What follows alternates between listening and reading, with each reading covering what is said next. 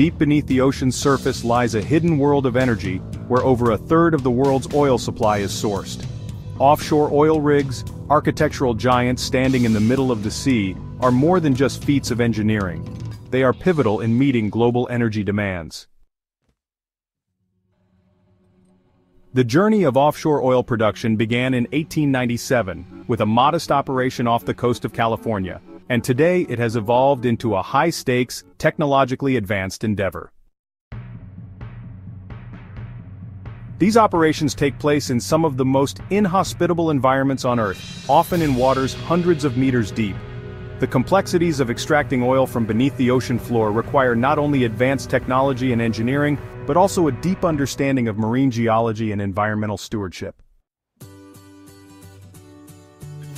With the risks of deep-sea drilling come stringent safety measures and innovative techniques to minimize environmental impact.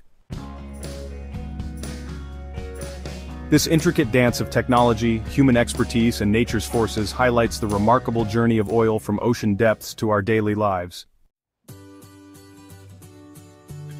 The primary raw material in offshore oil production is crude oil, a naturally occurring unrefined petroleum product composed of hydrocarbon deposits and other organic materials.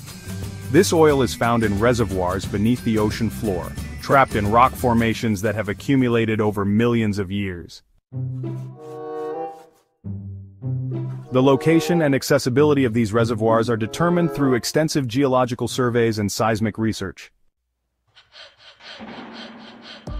Before drilling can commence, oil companies conduct detailed explorations to identify potential oil fields. This involves the use of sophisticated technology such as seismic vessels that send sound waves deep into the ocean bed. The echoes of these sound waves are captured and analyzed to create a map of the geological formations beneath the seafloor, indicating where oil deposits might be located. The quality of the crude oil varies significantly depending on its geographical origin. Characteristics such as density and sulfur content determine the oil's grade and its subsequent market value. Lighter, low-sulfur oil, often termed as sweet crude, is typically more desirable because it yields a higher percentage of high-value products like gasoline and diesel after refining. In addition to crude oil, natural gas is often found in conjunction with oil deposits and is considered a valuable raw material in its own right. Natural gas can be used for energy production or as a raw material in chemical processes, adding economic value to offshore drilling operations. The extraction of these raw materials from the ocean bed requires a combination of advanced drilling equipment and skilled personnel. The process begins with the establishment of an offshore drilling rig, a massive structure equipped with facilities for drilling wells, extracting oil and gas, and temporarily storing the extracted materials. These rigs are marvels of modern engineering, designed to withstand harsh ocean conditions and operate efficiently in remote and challenging environments. The initial processing of oil on an offshore rig is a critical step in transforming the crude material extracted from beneath the seafloor into a form that can be further refined onshore. This phase begins as soon as the oil is brought to the surface and involves several key processes to stabilize and prepare it for transportation. Firstly, the oil undergoes separation. This process involves separating the crude oil from natural gas, water, and sediments. In most offshore rigs, this is achieved using a three-phase separator, a vessel that uses gravity to separate the oil, water, and gas based on their different densities. The gas rises to the top, the oil settles in the middle, and water and sediments drop to the bottom. The separated gas, often referred to as associated gas, can be further processed on the rig, flared or re-injected into the reservoir to maintain pressure. After separation, the oil undergoes dehydration and desalting. Dehydration removes any remaining water, which is crucial to prevent corrosion in pipelines and storage tanks. Desalting, typically achieved through electrostatic treaters, removes dissolved salts that could cause issues during refining. In this process, water droplets and salts are coalesced and settled out of the oil. The next step, is stabilizing the crude oil. This involves reducing the vapor pressure of the oil by removing lighter hydrocarbon fractions to make it safe for storage and transport. Stabilization ensures that the oil does not release harmful gases or explode during transportation.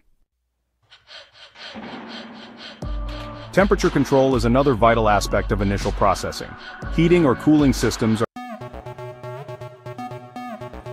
transportation. This is particularly important in regions with extreme temperatures.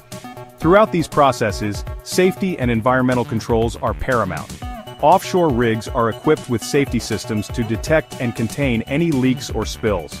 Gas that cannot be processed or re-injected is burned in controlled flares to minimize environmental impact.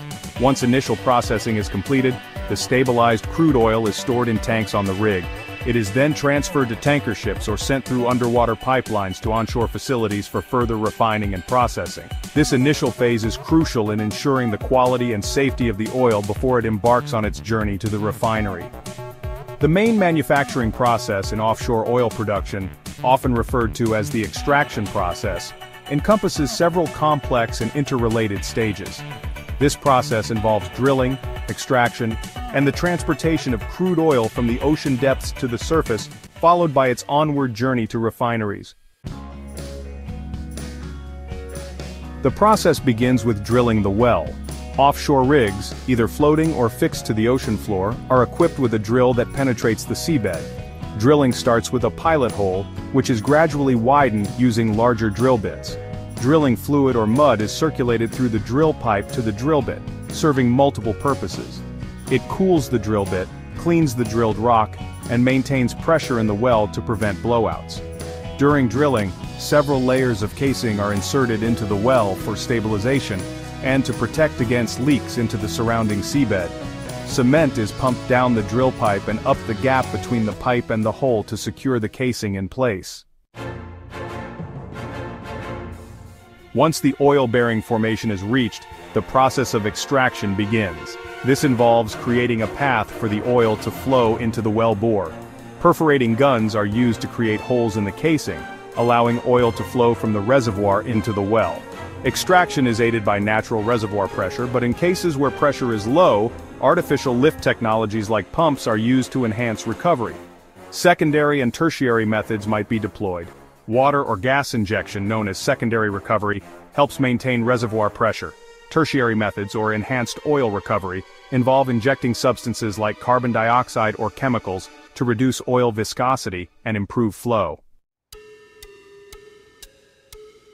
Once extracted, the oil undergoes initial processing on the rig as described earlier. This includes separating the oil from gas and water, dehydration, desalting, and stabilization. These processes are crucial for making the oil safe and stable for transportation. Transporting the processed oil from the rig to shore-based facilities is the next crucial stage. There are two primary methods: tanker ships and subsea pipelines. Tankers are used in more remote locations where pipelines are not feasible. The oil is transferred to the tanker via floating hoses or loading arms. For rigs close to shore, subsea pipelines directly transport the oil to refineries or storage facilities on land.